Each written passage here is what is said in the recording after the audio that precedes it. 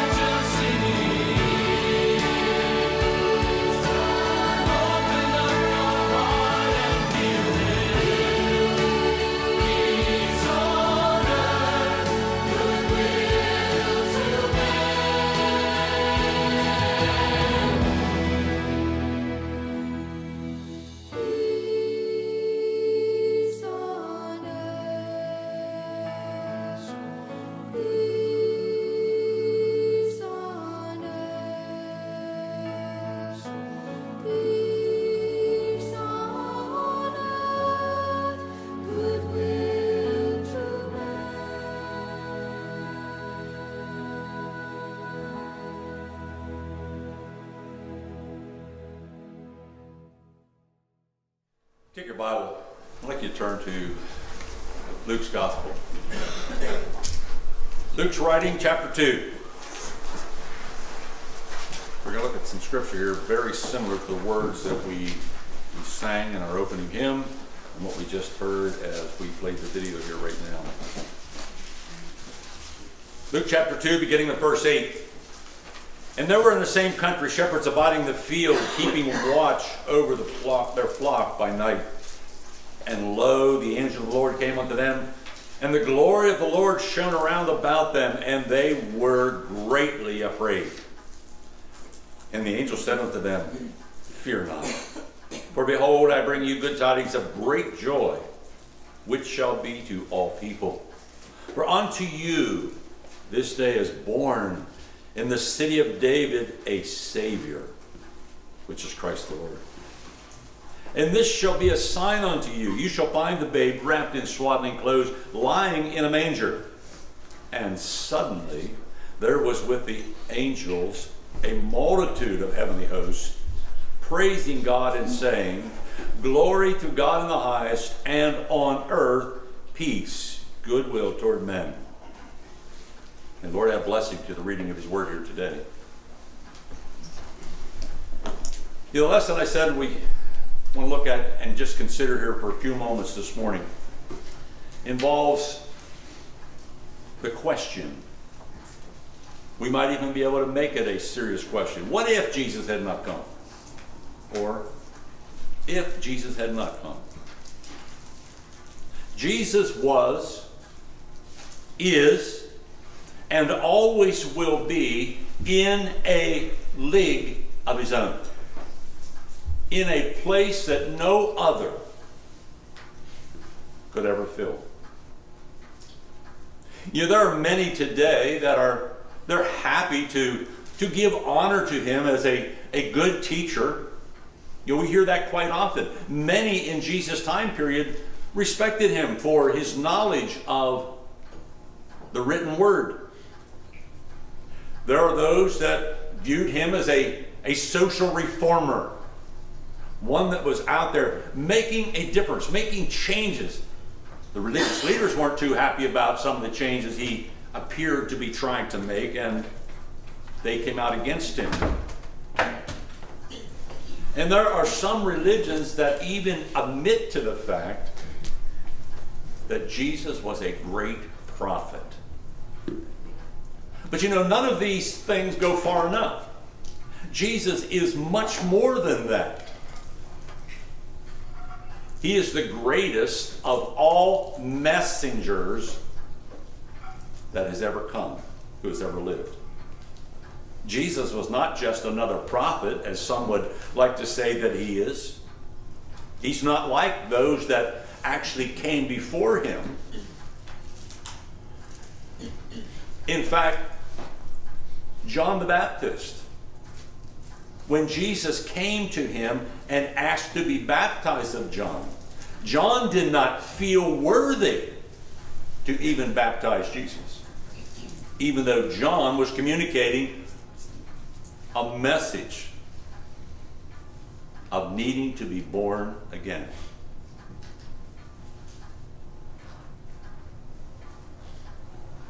Jesus was not merely just one who came with words of trying to correct a sin-sick, lost, wayward people. He was not just one we could call a moralist or a motivator. He was much more than that. He was and is distinctly different than anything or anyone. Jesus is the Father himself. He testified, Jesus is the Father in the flesh. He has come. In fact, on the Mount of Transfiguration, there was some words spoken by God himself that are pretty important for all of us to heed. In Mark's writings, chapter 1, verses 9 through 11, And it came to pass in those days that Jesus from Nazareth of Galilee and was baptized in John and Jordan, and immediately when he came up out of the water, he saw the heavens parting and the Spirit descending upon him as a dove. Then a voice came forth. You are my beloved Son, in whom I am well pleased. And again, in the experience upon the mountain, these same words, and a cloud came on and overshadowed them as they were on the mountain, and a voice came out of the cloud saying, this is my beloved Son, in whom I am well pleased. Hear him. Is the world hearing him today? Is the world hearing this child that was born in Bethlehem, this one that laid in a manger, this one that grew into adulthood, this one that communicated a need to repent, to be born again? In Hebrews chapter 1 verse 3 it says, he is the radiance of the glory of God and the exact imprint of God's nature. You can't get any better than that. You can't get any greater than that. So Jesus surpasses anything and everything. God sent him to us. God came in the person, in the body, in the form of man. There are no other contenders. But Jesus is not only the greatest messenger, he has the greatest of all messages. The message that he brings is a message that is trumpeting every message that has ever been spoken. What did the angels sing in verse 14? Glory to God in the highest, and on earth peace, goodwill to men. What are we searching for today? What does the world clamor for? Peace. Peace. Jesus brought this message of peace. Jesus' ministry was not disconnected from the world. It was not contrary to the things of the world. What God had spoken through his prophets earlier was that which he was standing on.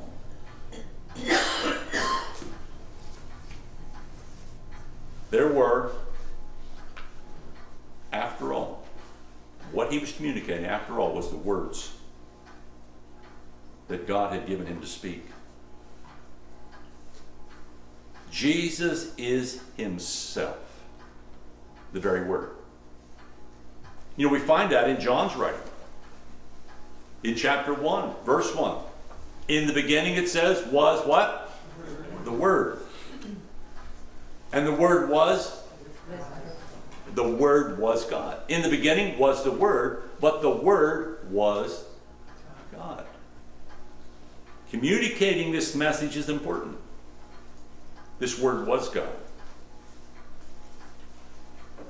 Jesus himself is the very word that needs to be communicated in the season that we are in. He is the incarnate. God incarnate.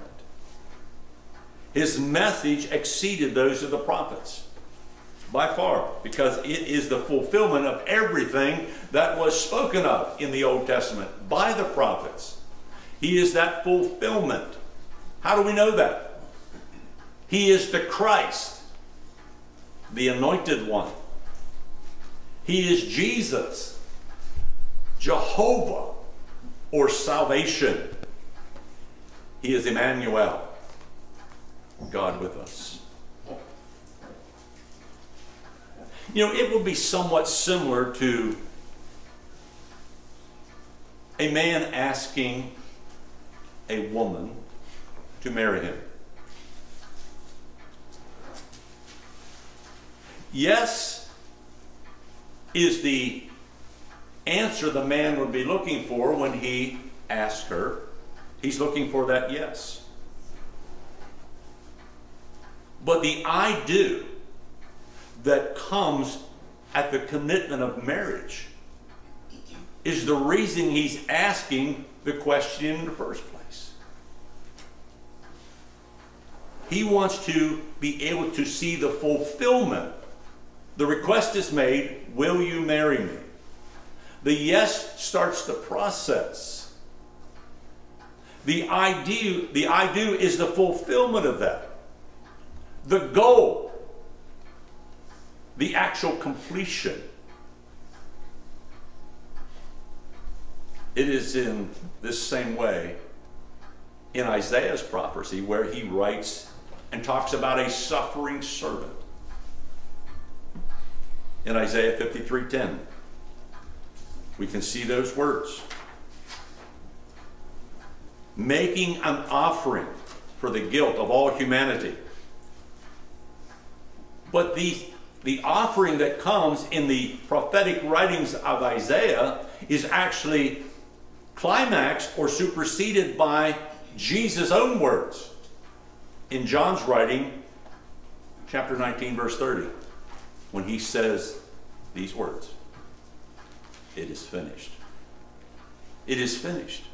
So what began now climaxes in a finished work upon Calvary's cross. And Jesus himself is that offering. But if he had not come, how different would things be? If he had not come, all these things that we just talked about would be null and void, right? Tim, do you have a clip? We're going to do something here. We're going to use a familiar clip that I know everybody's familiar with this time of the year.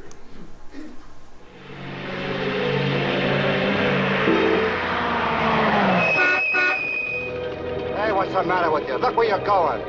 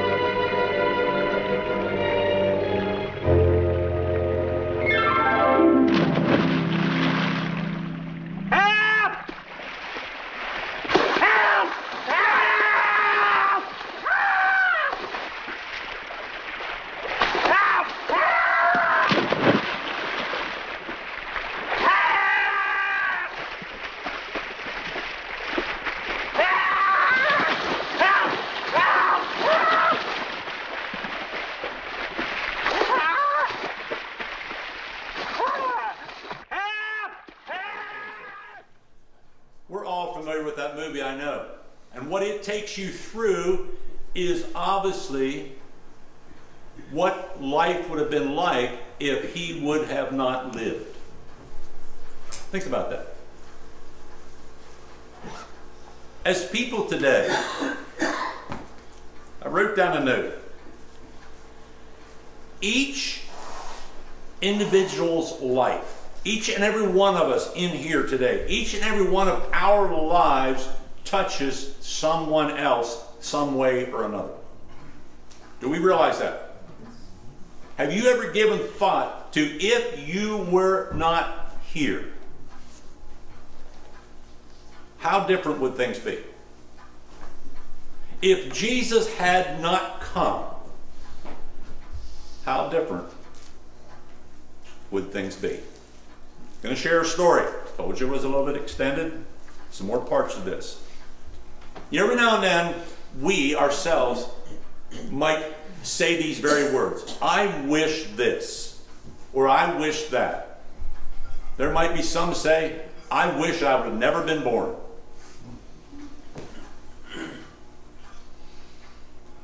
Just bear with me. I want to share this story. It's a Christmas wish by Andrew Sharp. The wet snow, and it follows the very pattern of what you just saw here in the way of a video. The wet snow seeped into George's socks as he leaned on the bridge railing and stared down at the dark river below. It was too dark to admire the scenery, the black, bare trees hunched over with loads of snow weighting them down. Anyway, he was too angry to appreciate any uplifting landscape. Instead, he shuffled through the memories of the ugly scenes of the past few months. As his congregation had had a dispute, and there was splintering factions about this, that, and the other thing. And there was so much disarray within the leadership that this pastor could not take it anymore. And he felt it was necessary to remove himself from all these events. His frustration had been building since before the squabbling ever started. And finally, he had come to this place as he stands here in this bridge. He was willing to do whatever it took to end his pain. He was willing to look past the shining lights of the season into the black shadows of the depth below. There was those that would admit that Jesus lived, but one leader within his church was caught up in a sexual disaster and took many lives down with them. The so-called church of love was torn apart by hate, by anger. Worse, there was that of pointing the church in a steady direction into the hands of the very enemy that is against God. But beyond that, looking around the world at all the conflict, all the wars, all the things that there are quests for political power, thousands of various sects committing for land. Add to that the suffering of cancer and disease, pandemics. All these things were bubbling over now in his heart. Prayer, Bible study, or Bibles being banned from schools. Is this the kingdom of God? He asked. Then I want nothing to do with it. I would have been better if Jesus had not come. If he were only a deluded man, George could have forgiven him.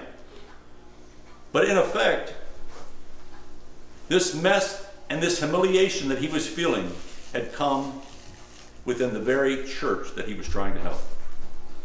His thoughts were startled as he heard a splash as it broke the silence, and a voice shouting, "Help."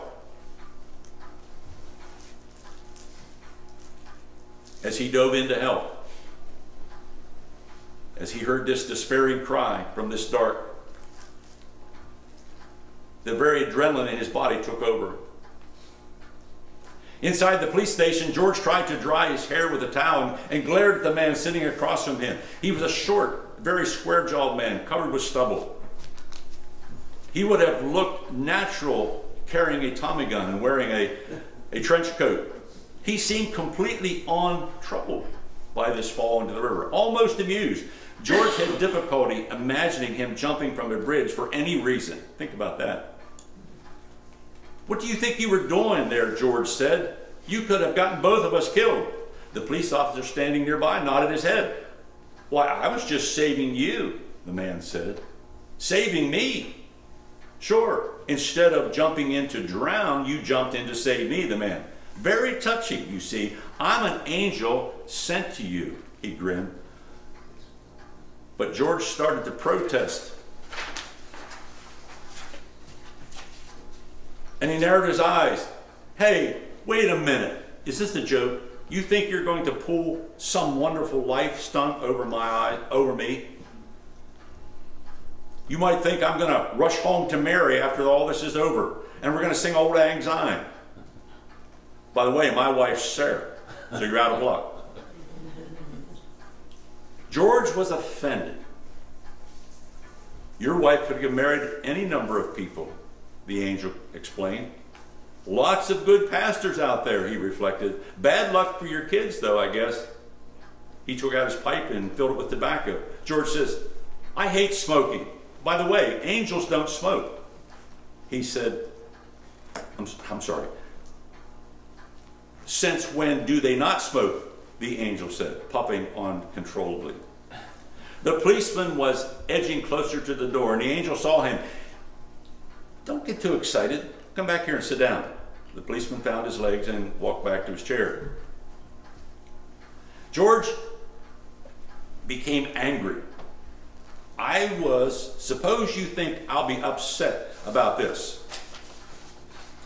Got to change my lighting here a little bit. I suppose you think I'll be upset about this. Well, I don't feel any different. I don't doubt that, the angel said to George. I think you know the drill, the angel said. Let's go around and take a look at the scenes depicting life without Jesus. The room faded and George found himself standing in the crowded city. He blinked up at the Greek structure nearby and recognized it as the Supreme Court building. A large crowd of protesters milled around, half holding signs with religious mementos in magic marker, and the other half waving messages demanding the separation of religion and state. Police officers scuffling to try to control the crowds. George was bewildered.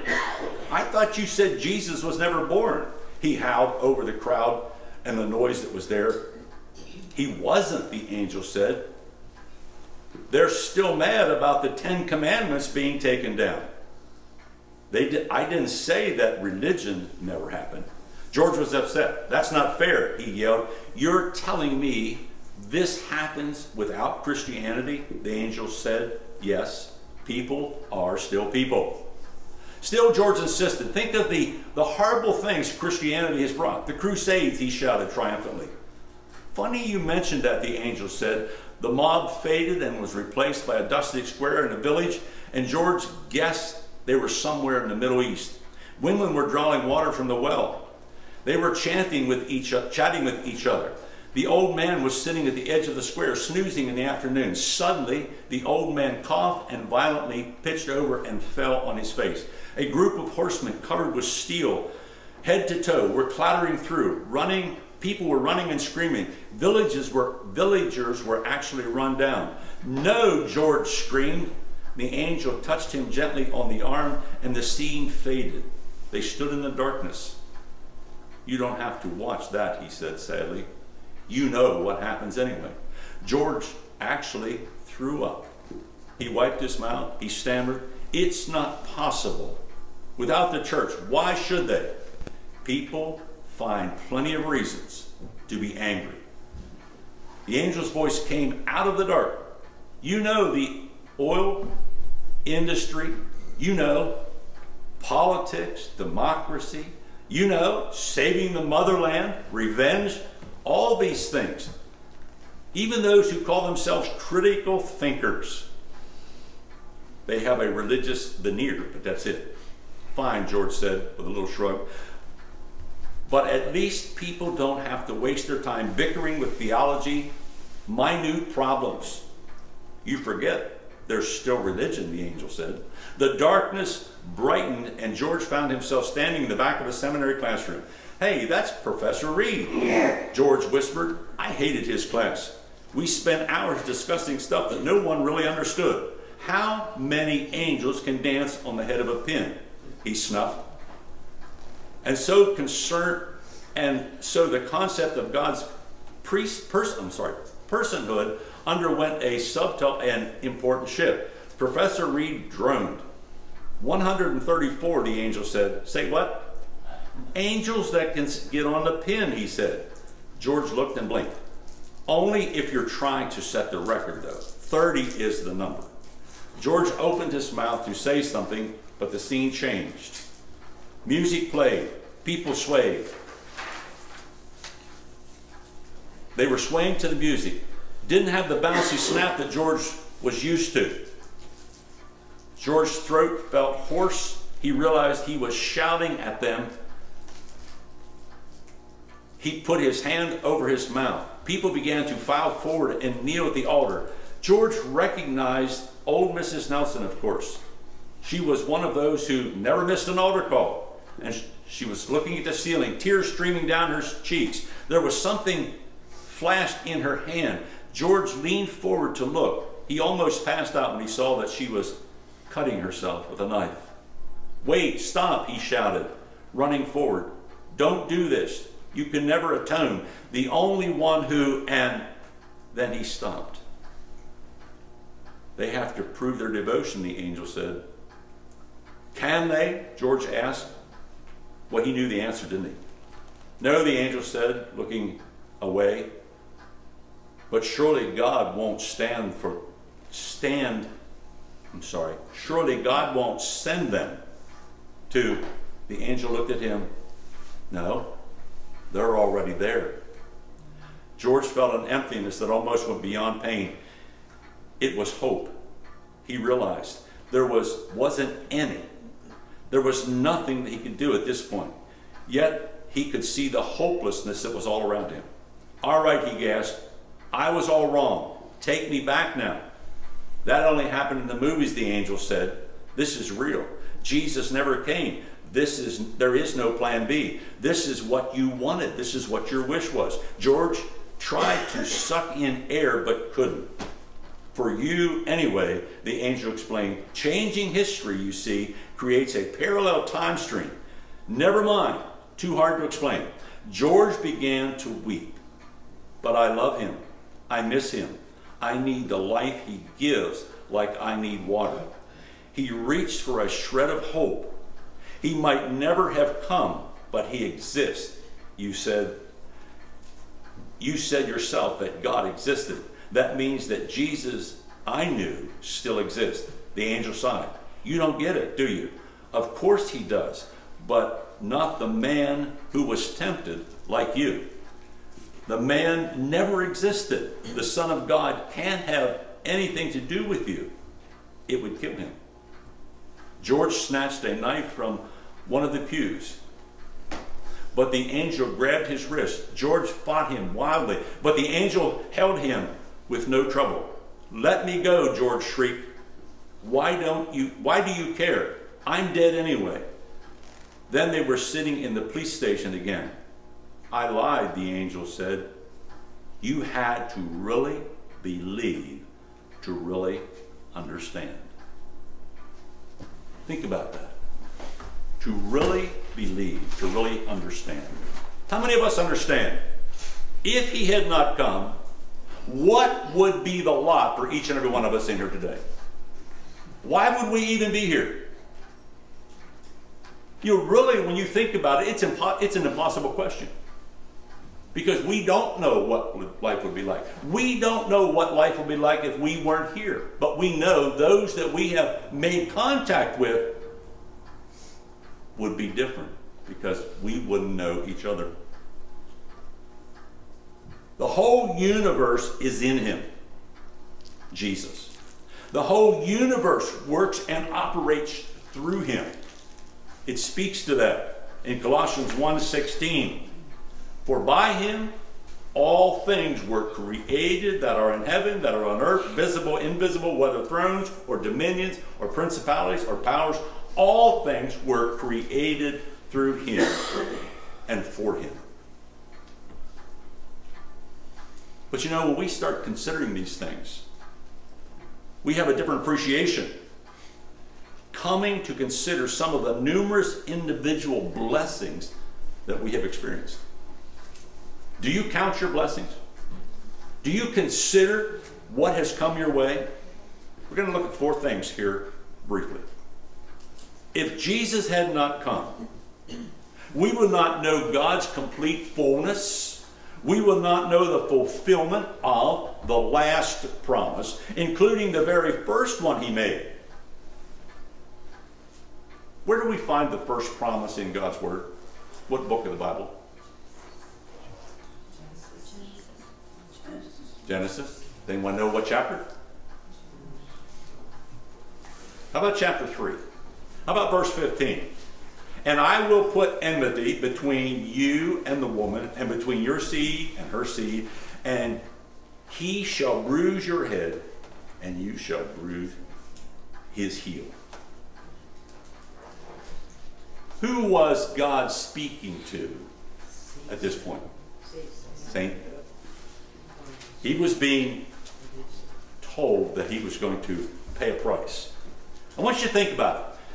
The Bible says, Richard King James says, he will put enmity between man, or the enemy, and God. I want to just share a couple synonyms. I want to give you something to think about. Synonyms for enmity: hostility, animosity, antagonism, fiction, opposition, dissension, rivalry, feud, conflict, discord, contention, bitterness, rancor, resentment, dislike. You know, these things are all ill-feeling things. You know, we played that song, we sang that song, I Heard the Bells on Christmas Day. Some of the things in there is viewing what the world is portrayed like. And it's all around us, folks. It's all around us. Ill feeling, bad feelings, ill will, bad blood, hate. What's the song say? Hate is what? Strong. Hate is strong. There is things, there's dissension, there's malice, there's spite. There are those that are spewing venomous type actions towards one another. If Jesus had not come. Secondly, if Jesus had not come, we would not know the fullness of God's love. Do you know God's love today? You know, I realize we all have struggles, do we not? But to know his perfect, unconditional love. John 15:13 says, greater love hath no man than this, than he what? Lay down one's life for his friend. Jesus gave himself for you and I. Do you believe it? Do you accept it? Are you walking in it? We need to get this message out to the world, because there's people who are, what's the prophets say, there's people walking in darkness. But we need to see this great and glorious light. Romans 5:8 says, but God demonstrates his own love toward us while we were yet what? Sinners. While we were yet sinners, he demonstrated his love. The demonstration came how? Christ died for us. Third, if Jesus had not come, we would not know the depths of God's humanity and his humility. Jesus came. God came in the person of Jesus in body form to walk among us, to demonstrate to us his humility toward us. According to Hebrews 2:17, Jesus had to be made like his brothers in every respect so that he might become a merciful and a faithful high priest in the service of God, and to make a propitiation for our sins. Our sins. Jesus was made like us. Yeah, I believe that's the thing that we have trouble grasping, that God would take on the form. You know, if you really study the words out in Genesis, in creation, when we look at what took place there, and then you get to John and you again do the same type of thing, look at how it's portrayed and how Jesus, we all agree, I believe, that Jesus always was. He just didn't happen. He was there in the beginning. And John's writings tell us that he is there in the beginning, was the Word, and the Word was God. You look at these things, the difference in wording as you go through shows us that something different took place when this baby was born in Bethlehem. The word born is significant. Jesus always was. But what took place in that birth in Bethlehem was a different transformation. of who and what God is. He did so that we might have him as an advocate on our behalf. Finally, last thing. Finally, if Jesus did not come, we would not know his atoning death and life-giving resurrection, and thus we would not know salvation. Are you saved today? Do you know Jesus Christ in a personal way today? Is he your Lord? Romans 5:10, if while we were enemies, we were reconciled to God by the death of his Son, much more, now we are reconciled, shall we be saved by his life? His death, his blood, allowed us to come to that place that we could come before God. But his life is our hope. The tomb's empty, right? Jesus is not in that tomb. Seeing and enjoying Jesus in a matchless relationship as the Son of God, embodied. God is embodied in that created or human form to bring blessings to each and every one of us. This is, for us, the most urgent message on our plate today. To not only live it, to not only share the love in it, but to tell others about it. There's a lot of lost souls out there. You know what God needs to do, and we've been talking about this over the past few weeks, we need fresh spiritual eyes to see.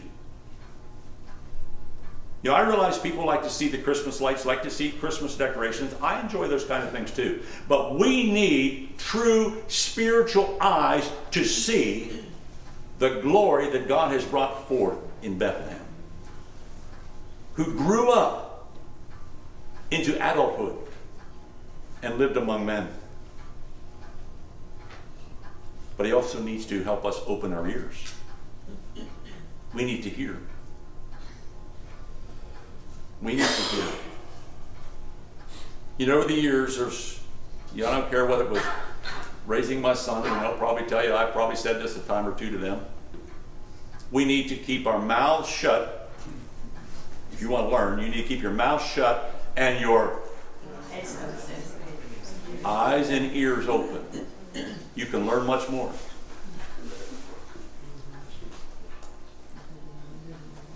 Well, my prayer would be that the grace of God's perfect gift in Jesus Christ might come into each and every home this Christmas season.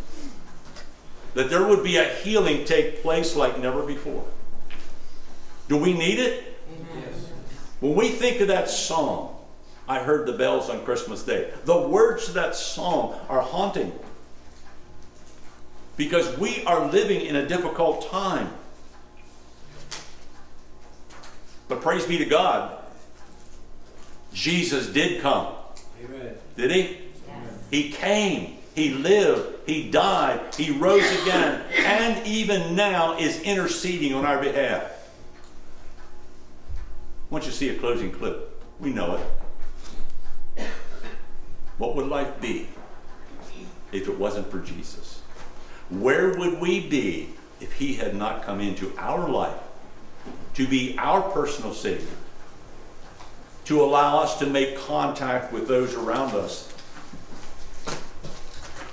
and live? Clarence! Clarence! Help me, Clarence! Get me back! Get me back! I don't care what happens to me! Get me back to my wife and kids! Help me, Clarence, please! Please! I want to live again! I want to live again! I want to live again. Please, God, let me live again.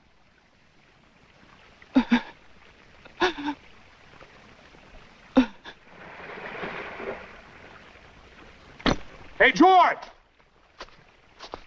George! You all right? Hey, what's the matter? Now get out of here, Bert, or I'll hit you again. Get out of here. What the Sam Hill you yelling for, George? You... George. Bert, do you know me? Know you? You kidding? I've been looking all over town trying to find you. I saw your car piled into that tree down there, and I thought maybe you... Hey, your mouth's bleeding. Are you sure you're all right? What you... My mouth's bleeding, Bert! My mouth's bleeding! Zuzu's pedals. Zuzu... There they are! Bert! What do you know about that? Merry Christmas! Well, Merry Christmas. I know we all know this chorus, and we're just going to sing it before we depart. And again, I realize it's been a little longer. We do have things back here, so please don't cut out. I love you, Lord, and I lift my voice to worship you. Oh, my soul, rejoice. Take joy, my King, in what you hear. May it be a sweet, sweet sound in your ear.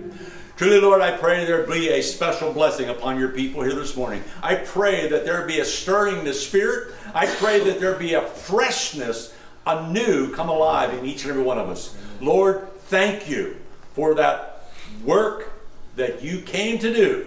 Thank you for the love that you shared along the way. Thank you, Lord, for making a way for your people. We do love you. We give you praise. In your name we pray. Amen. Amen. God bless, and come again tonight. Then I'll say Merry Christmas.